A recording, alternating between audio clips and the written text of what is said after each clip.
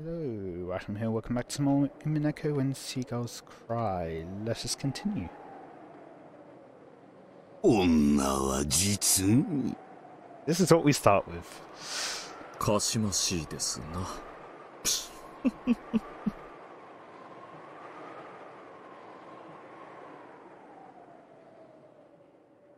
I ended 2 lines before the chapter end. Okay. Well, 12 years later, October 1998. Oh. The clinic that Nanjo had opened and later passed on to his son still existed on Nijima. This aged doctor was Nanjo's son, but the atmosphere about him was very different. わざわざお越しくださり誠に申し訳ないのですが特にお話しすることはありません And so we've got the new, here we go. I'll read that in a bit. We'll talking first. Nanjo's son said that very indifferently. あの島の事故がワイドショーなどで非常に不謹慎に取り上げられて以来後ろ宮市の主治医であり友人でもあった父にも大変心外な関心が多数寄せられましたそのいずれもが何の根拠もなくまた父のそれまでの業績を汚すものでした私はそれら全てについて未だに強く憤慨しています無理もないことと思います。私も同じようなものですので。私など6つの時から延々です。そうでしたね。これは失礼。Dr. finally remembered that Anjay was also a victim who had been exposed to the same curious eyes as he had been. そんなあなたなら当時の件にもう関わりたくないという私どもの気持ちもお分かりでしょう。あれは不幸な事故でした。それを事件だと騒ぎ立てたがるのは無責任なテレビと雑誌だけです。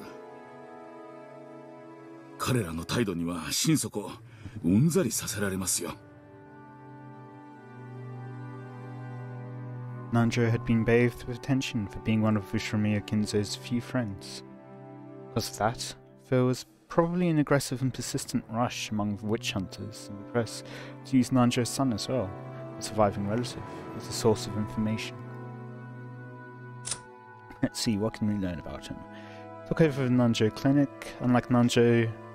Yes, Nanjo, unlike Nanjo, he gives a slightly dispassionate and different impression.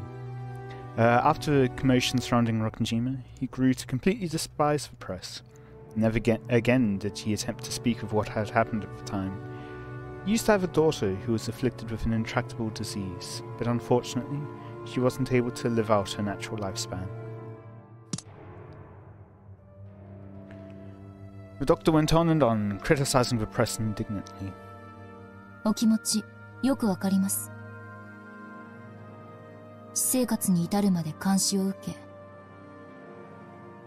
プライバシーも肖像権も、果ては人権さえも認められてたかわからない私ですから、そのやり場のないお怒り、よくお察しできます。だからこそ、私の人生をここまで台無しにしたあの事件は、一体何だったのか、どうしても知りたいのです。それでここへ来ました。私もあなたと同じ当事者です。雑誌記者でもインタビュアーでもありません。そこを誤解しないでください。私は道楽でこんなところまで来たんじゃない。私を見下すのもいい加減にしてください。あの事件で狂わされた人生の傷跡比べをするならば、私とあなたでは比べ物にもならない。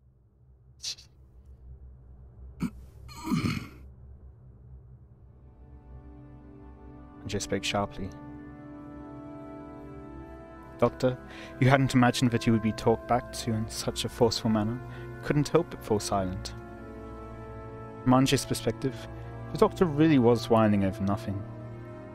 She really didn't want to be looked down upon. It was about time to let him understand how many days had passed for her before arriving on this island. Doctor realized that he'd said something wrong and remained silent for a while, looking uncomfortable. 当時のことを思い出すのは苦痛でしょうが、ご存知のことがあったら何でも教えてください。もちろん口外はしません。私は、私の人生に決着をつけるために、今日ここへ訪れています。私は18です。あの事件は、私の人生の12年を奪った。そしてこれからも奪い続けるでしょう。私は6歳のあの日から、ずっと暗闇に放り込まれたままなんです。そんな私でも、知る権利がないとおっしゃるんですか？いや、失敬。たちの悪い連中ばかりが来ていたので、私もつい身構えてしまったようです。失敬したのをお詫びします。わかりました。他言無用を誓っていただけるなら何でもお話しします。お？ありがとう先生。ではお願いします。何でも結構です。話してください。知っての通り、父は後ろ宮市の主治医であると同時にチェスを通じた友人同士でもありました。その親交は後ろ宮市が六軒島に移り住んできた当時からのとても長いものでした。どのくらい仲が良かったのですか？相当だったようです。チェスの縁で先方の屋敷に厄介になることも少なくなかったようです。Interesting. 私の口から言うのもなんだが、後宮氏は非常に気難しい方でした。It felt like what we were being shown was Nanjo wouldn't always be there. Like he was there for the last conference and for this one, but not much in between. Especially with the talk of not being able to finish their last game of chess, possibly. Making it sound like they'd perhaps been playing that game for over a year. そして父はそんな人間と付き合うのに長けた非常におおらかな人だった。孤独な後宮氏にとって稀な友人であったことは想像に難しくないでしょう。当日は親族会議でした。後宮家の親族会議は資産やその運用などについて厳しく問われる。さながら経営会議のようなものだったとされています。そのような席にまで出席を求められるほどに南條先生は信頼を得ていたわけですね。Perhaps, or perhaps he was there in relation to Kinzo's health and how that related to the inheritance. 父は純朴な医師であり、後宮家のような富豪の財産運用について助言できるような立場にあったとは思えません。おそらく当時の後宮氏は健康状態が優れられなかったでしょうから、その買い添えとして呼ばれていたのでしょう。親友の父ならおそらく口も固く、親族会議上の秘密もきっと漏らさないと信頼されていたに違いない。It does appear that he was aware of the tunnel to the mansion, of the other hidden mansion. But, well, we don't, again, I mentioned last time, we don't know for sure yet if that's the case. 当時の後宮金蔵はかなり健康状態が悪かったのでしょうか？カルテが残っていたりはしますか？事故の当日はカルテを持参していたのでしょう。後宮氏のカルテは残念ながらフォルダごと失われています。Perhaps to forge when Kinzo died? Not sure why he'd do it though, but yeah. 父のクラン家ですし、私も詳しいことはわかりません。事件の前後、何か気になるようなことはありました？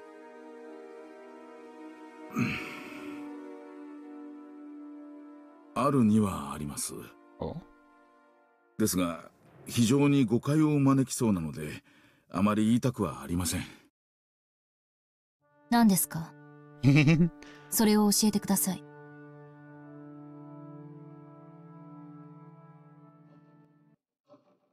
For a while, the doctor beat around the bush. But after saying that much, he wouldn't be able to fool Ange by dodging the subject. He eventually gave in, and after making Ange swear herself to secrecy again, told her. 実は、あの事故の数日後に、私の自宅に郵便が届いたのです。郵便？それはとても奇妙な郵便でした。差出人が私になっているのですが、それは身に覚えのないものでした。何者かが私の名を語って出したということです。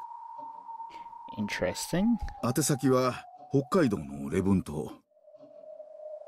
北方領土の話を抜きにすれば、日本の最北端の島です。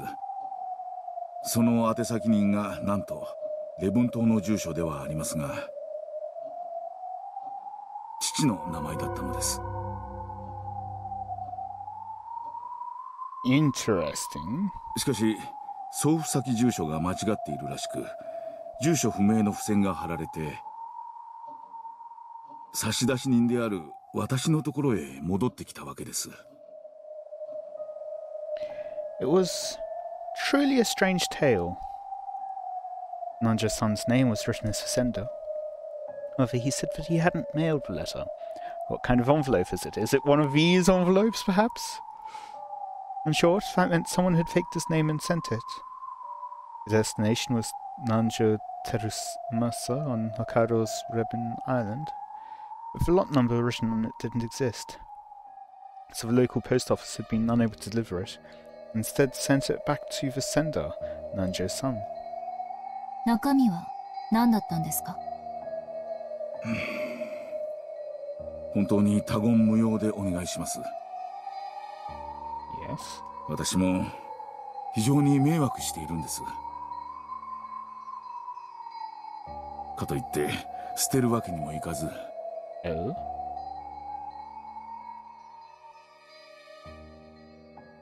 The doctor stood up and faced the bookshelf. There was packed a group of dictionaries that could only have been ornamental, meant to make it very clear that the owner was an intellectual. When he pulled several volumes out from there, a large brown envelope peeked out from behind them. Okay. He took that out and tossed it onto the desk. It had been carefully sealed with cellophane tape. Its faded colour and dryness made it clear that it had been sealed 12 years ago. くれぐれも他言無用でお願いします。Being so persistent that it was annoying, the doctor removed the seal with a paper knife. Then, when he tilted the envelope, an already opened mail envelope spilled out. The envelope had weight to it, hinting that there was something other than a letter inside. A finger, maybe.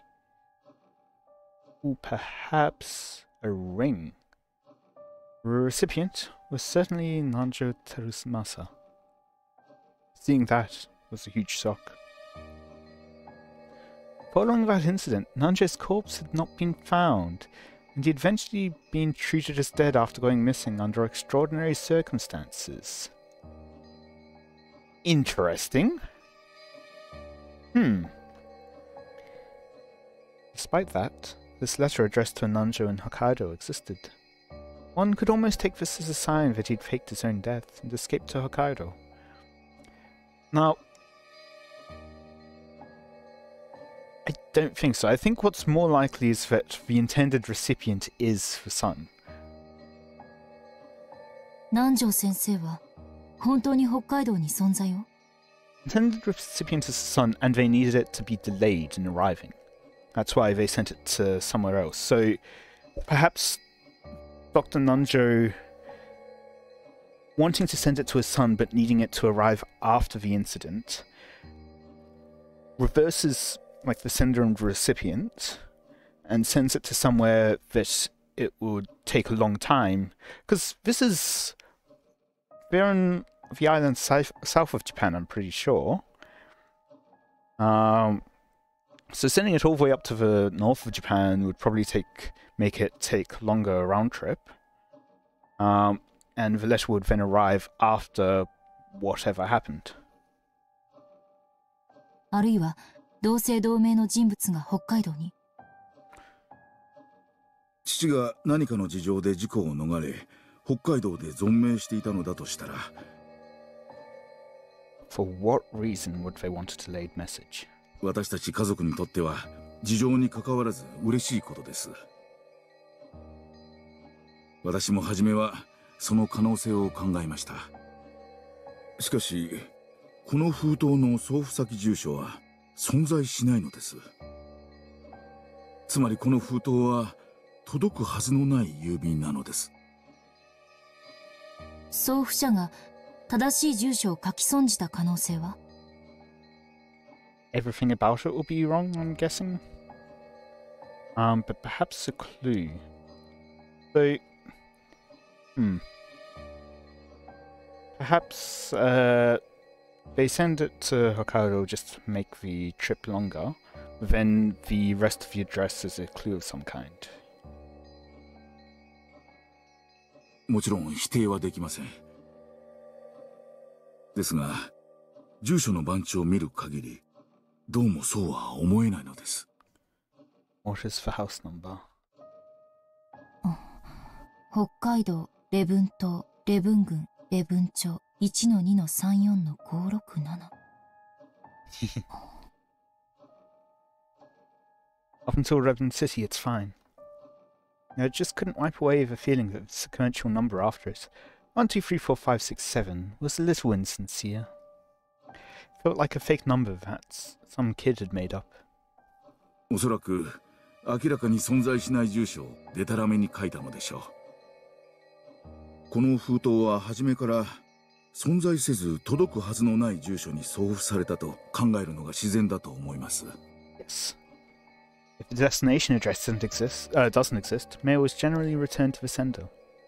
But even in the case of an incomplete address, the local post office will often courteously, and to the best of its ability, research to find whether the sender's intended destination exists. When they still can't find it, the mail is sometimes returned after an investigation of several days. It seemed that the same thing had happened with this envelope, and the stamp was postmarked on October 3rd. It was postmarked on Nijima. Nijima was a long way away from Rebun Island. On top of that, the destination was also nonsensical. It had taken more than a week for the mail to be returned. In other words, there was probably a high chance that having the envelope returned to the sender after an unfixed amount of time had been the goal from the very beginning. Indeed, why do something like that? Even before asking what it was that had been sent, this envelope was already wrapped in mystery. 中身は？どうぞ。After getting the doctor's permission, I tilted the already opened envelope. From the inside came a small folded letter and a small key with a number plate attached. Then a magnetic card slid out. AA112 A112 was engraved on the key's number plate. I don't know what it meant. The magnetic card was pitch black and had gold characters engraved in it. Members was written in English. Jet black gold-lettered card design made it feel like something very high class. But of course, I didn't have a clue what kind of card it was just from that. I unfolded the letter. Contents were extremely brief, and only the following was written. 07-15-1129. We saw that before, didn't we? In a previous episode? I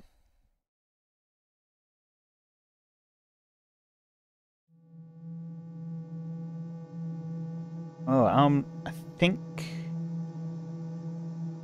near the end of last episode, which is the episode which we saw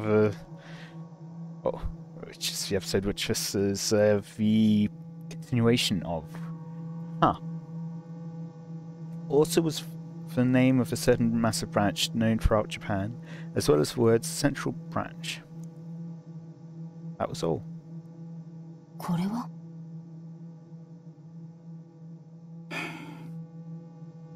貸金庫のカードと鍵、そして暗証番号でした。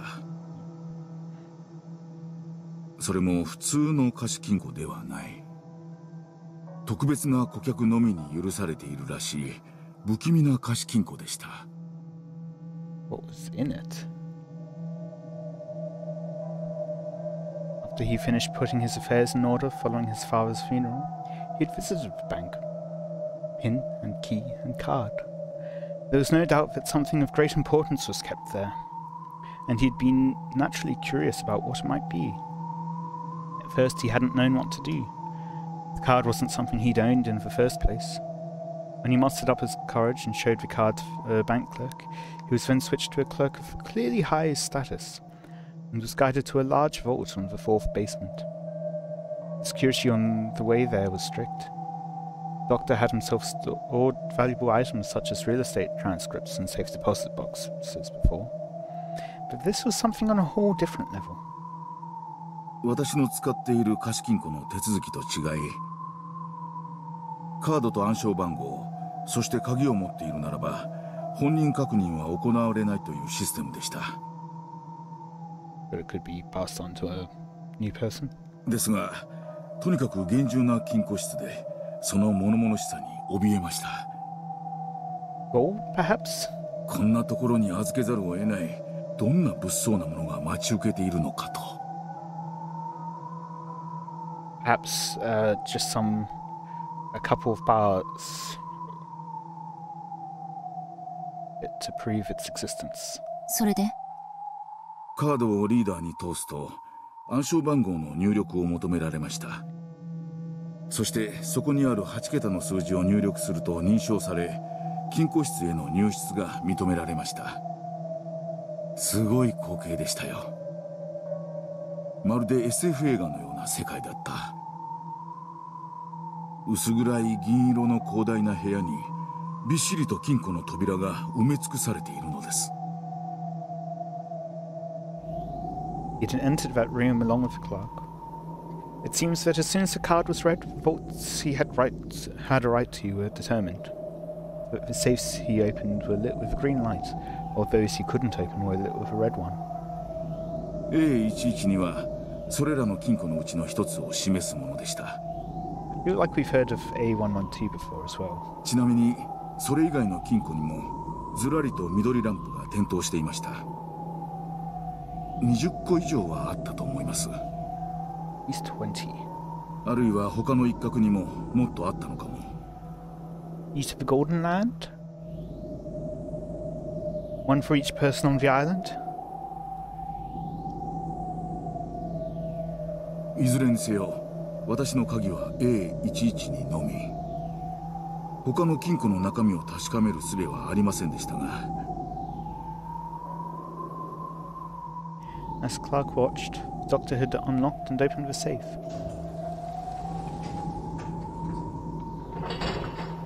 When he did, a safe drawer like a large cabinet had opened, and an expensive-looking duralumin case peeked out. I was carried into a separate room, where for the first time, Clark left, and he was introduced to the contents. 中身は現金でした。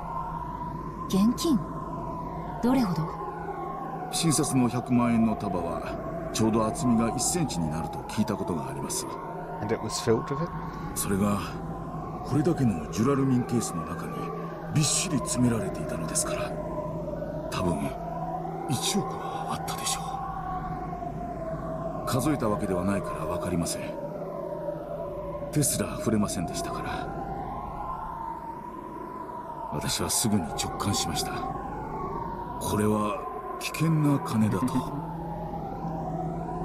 It isn't normal to store a whole 100 million yen in cash in a case in a safe like that. much easier to deal with it if you put it into an account and turn it into numbers. When someone is unable to do that, then it's clear that there's something wrong with that cache. 私は頭が真っ白になり、すぐに関わり合ってはならないと直感しました。I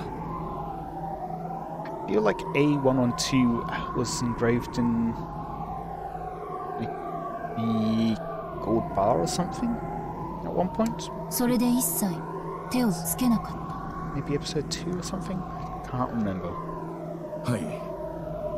そのまま施錠し直し、元の金庫に預けて立ち去りました。この鍵やカードも捨てようと思いましたが、何が起こるかわからない。そのため誰にも内緒で12年もの間、本棚の裏に隠し続けてきたのです。あれが何の金だったのか、私にも未だにわかりません。この封筒をお借りすることはできますか？いえ、この場で見るだけにしてください。わかりました。では、ちょっと失礼します。調べ物を。Look on Chan grimoire from the knapsack I had set down. Then I opened to the page with a paragraph Beatrice had written to Chan and compared the handwriting on both.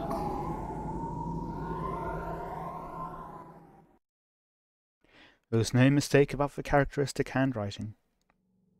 The one who had sent this 100 million yen in cash was Beatrice herself. But what is it? Something's bugging me. What is it? Who was the Beatrice that wrote in Maria's diary? What could it be? Why would Beatrice... Why would Beatrice send 100 million to Nanjo's son in such a way? そんな郵便物が確か届いた気がしますわ。Who are you? 母ちゃん、あれはどこにしまったっけな？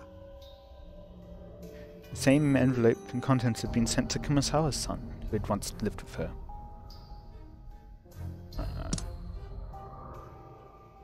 He had been very busy in the days since, and seemed to have forgotten about it while running around all over the place.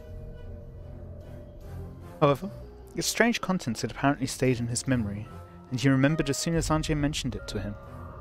After a bit of a wait, his thin-lipped wife found the envelope, complaining that he always forgot where he put things right away. Another brown envelope. The modus operandi for the sender and recipient was the same as Nanjo's son's. The sender was made out to be Kumasawa's son, and the recipient was Kumasawa Chiyo.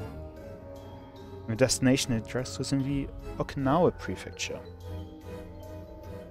Okinawa Prefecture, Ieeyama County, Yonaguni City, 1234567. Yonaguni Island was the westernmost tip of Japan, and the lot name was the exact same sequential number that had apparently been chosen without much care. Now it was certain. This envelope was definitely sent with the goal of having it be returned to the sender.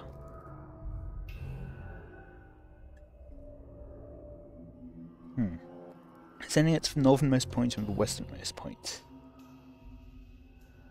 We're going to find 2 more people, but who else is there?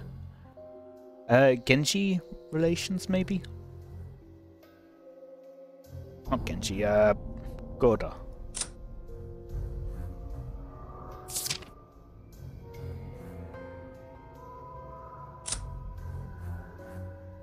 Who else would there be? Ever, I guess? That,